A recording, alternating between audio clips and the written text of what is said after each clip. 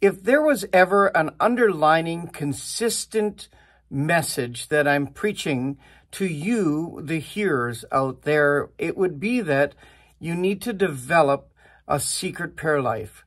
You need to develop a secret study time where you increase in grace and the knowledge of Him through the study of the Word and through private, secret prayer. And where did this come from in me? What birthed this in me, the importance of prayer?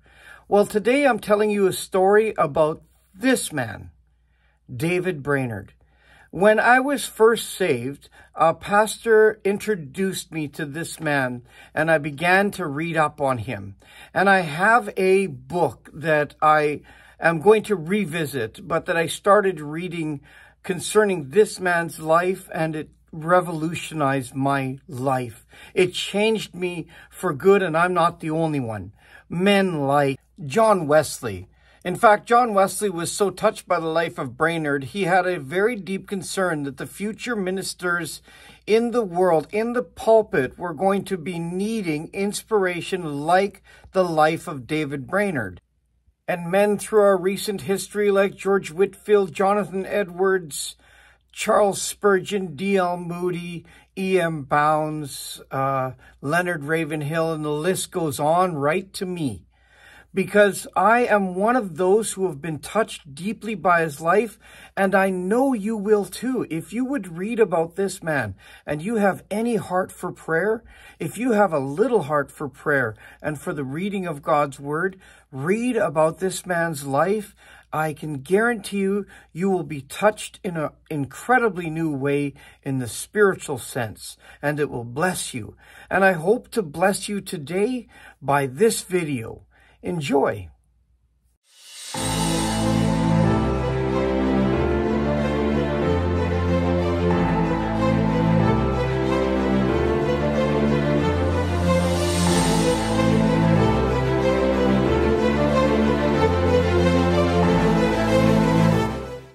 Well, hello, viewers. Thank you for coming back again. Thank you for liking and subscribing, and for the comments. I want to thank you, new subscribers also. It really blesses me. It's no small thing what you're doing to support this ministry. So God bless you, and may you encounter God in a fresh new way in Jesus' name. Amen to that. And I would like to thank you for those who, like Brad, who helped me out on places that I really don't know much about, especially in social media. Thank you for all of the viewers. This last video that I made last time on William Seymour, you've really blessed my heart. There was almost 400 people who viewed that, and to me, that's certainly more than I deserve. It's one message that went out to 400 people. The one before that was 600 people. That's a single message that went to that many people, and I think that's like giving a message to 600 or 400 people. That is no small thing. It's like preaching to 400 or 600 people all at once from a pulpit. At least that's how it feels sometimes. So thank you again for your views and for coming back to view other things from me as well. I appreciate that. And again, I say God bless you in Jesus' name. Back to David Brainerd, born 1718. When he was 9 years old, his very devout, godly, well-saved father passes away. And then 5 years after that, when he was 14, his godly, saintly mother passes away. Both of these people are well-saved, developed a good prayer life. They were incredibly very disciplined with David Brainerd. So from David Brainerd's youth and his mother preaching to him and telling him how to live, he felt it incumbent upon his spirit that he should honor his mother and father, in that he should develop the same type of resilient prayer life and reading of the Word. He read chapters a day. He was very devout. He was considering the ministry and certainly loving God, like Cornelius was loving God before the Spirit of God actually came upon him at the preaching of Peter in the book of Acts. Like that, he loved God, and he was a devout man, and he had developed a prayer life. Remember, he was young, and up to the age of 21, he was praying 4 or 5 hours a day. This man had already developed, by the time he was 21, a regimented life of prayer and the reading of God's word. Now, lest ye think that this is the way of salvation, David Brainerd came to a point when he was 21 years old in 1739 where he realized that he wasn't saved at all. And he met God when he was walking one summer night, and he said that it was unspeakable glory that he had an encounter with God. And he saw his soul, and the devastating reality was that he actually didn't know Christ. He was a devout man of prayer. He read the Word of God every day. It was a works-based religion based on the faith of his parents, and yet he wasn't saved. And he recognized that he wasn't saved. He invited Christ in. Christ changed his life, and then translated him into the kingdom of God, where he began to pray as a new creature. He said the world was new to him. It was like he was living in a new world, in a new body, as a new creature. And the Bible tells us that is exactly true, doesn't it? And David Brainerd was living now the new transformed life. So he decides to go to Yale. And in later that year, so it was in July of 1739, that he gave his life to Christ truly. And he was set on fire by the Spirit of God, and he had that wonderful spiritual experience I tell you about other men have had, and a few of us have had, because none of us are really often seeking God that much for just an encounter with him. But it happened to David Brainerd. So David Brainerd, later on that year in September, goes to school in Yale, and he was discouraged by the deadness of the students, by the hazing, by the ungodliness, and by the teachers who were so cold and unspiritual. And he was discouraged, and not only was he discouraged, but he developed the measles, and he had to go home for several weeks. In the midst, now remember, he struggled terribly with depression most of his life. Even in his Christian life, he struggled with depression. But not only him, there was about a 200-year history. In 1865, just on a side note, a descendant of his named Thomas Brainerd said that there was a long time struggle, a spirit of depression, and it died with David Brainerd. So he was often, when you're somebody who breaks a family history or a family curse, David Brainerd was that guy. If you're the person breaking that curse, sometimes you're the last person that suffers terribly with it. And it was this case with David Brainerd. But that's another story for another time. He went home for several weeks. And get this, this is where the holy intersection of people's lives blow me away.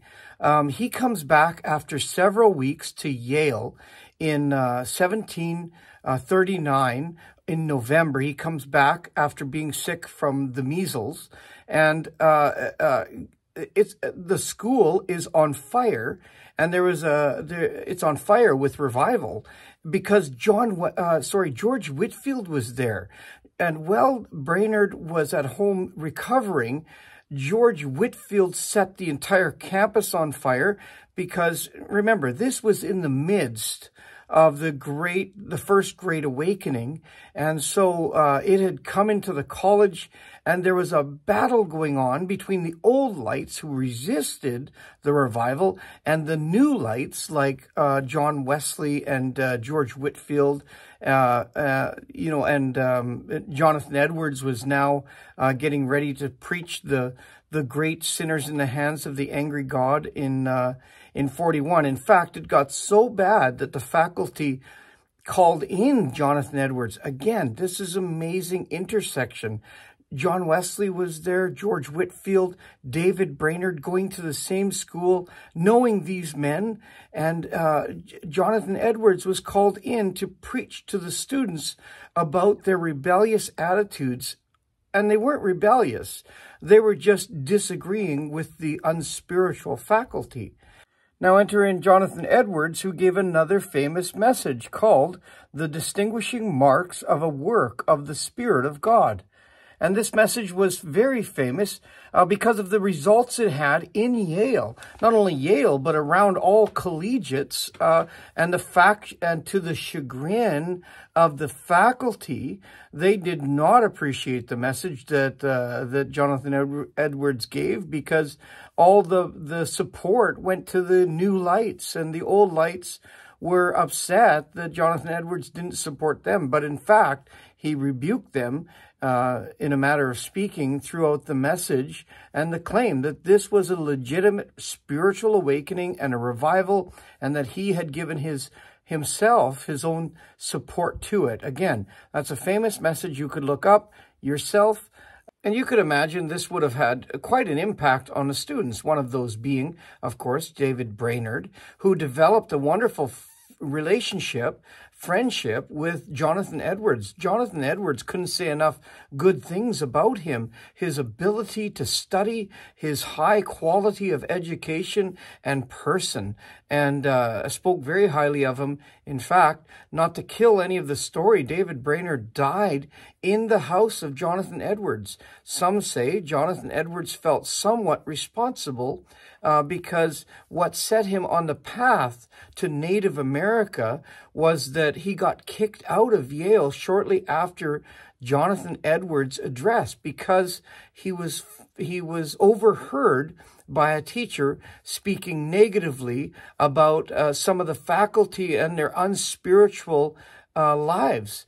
They professed Christ, but they were absolutely denying of the Spirit. They had grown so cold, these old lights, and so he was overheard. He was basically booted out of Yale, and he went into a terrible depression.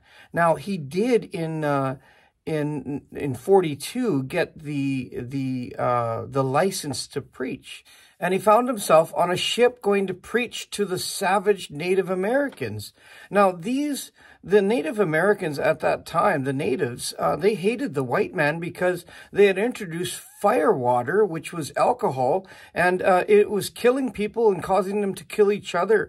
And so every chance they got, if they could kill a white man, they would. And so David Brainerd's entering into a savage land, and they want him dead. And he's bringing the gospel because God has told him to, and because Christ has put an anointing on him to preach the gospel. Now, David Brainerd gets there, and there is some amazing stories about this guy.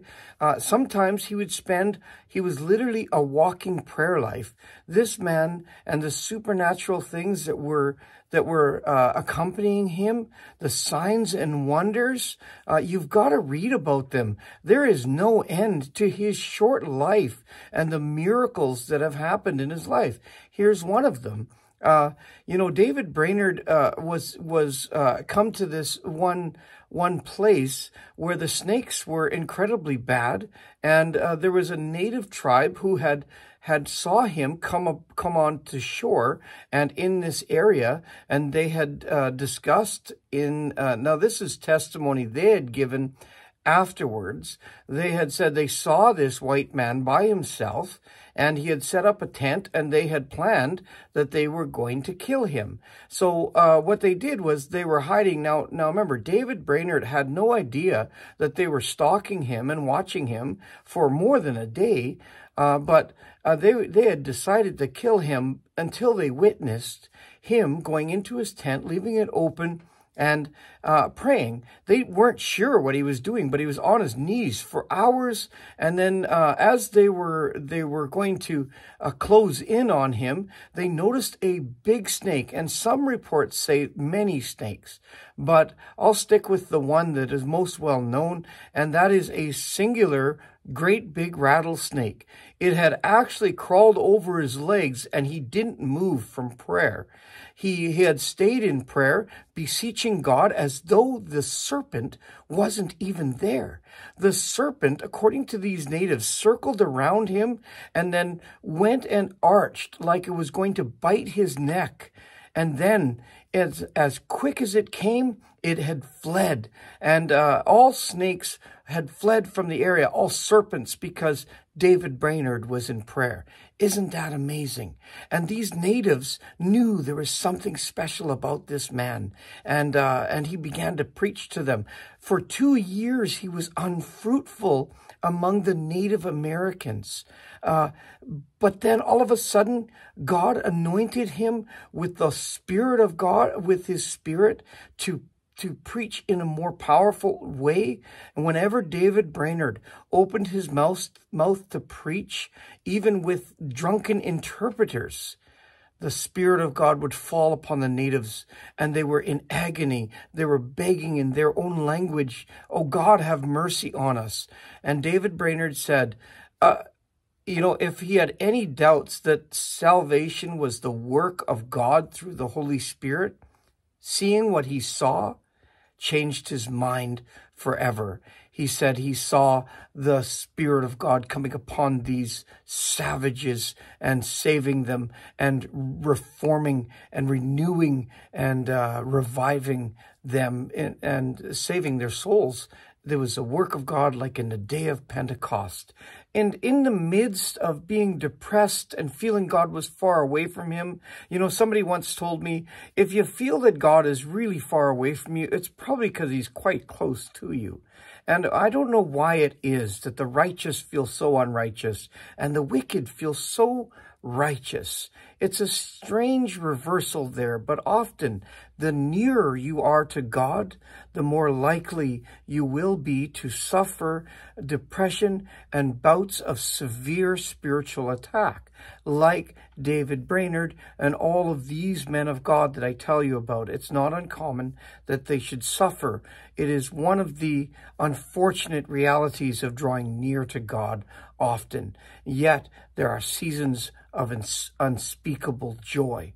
Now, I've got a little excerpt I want you to listen to. It's a bit of an audio from another YouTube video, and I just thought, I could read you part of his diary from his book, or I could have you listen to somebody else who's a much better reader than me read it. And so if you don't mind, just listen to a little excerpt from his diary so that you can get a good understanding of the heart of this man and the spiritual life he lived. The time he spent in private prayer amounted to many hours daily. When I return home, he said, and give myself to meditation, prayer, and fasting, my soul longs for mortification, self-denial, humility, and divorcement from all things of the world. I have nothing to do, he said, with earth, but only to labor in it honestly for God.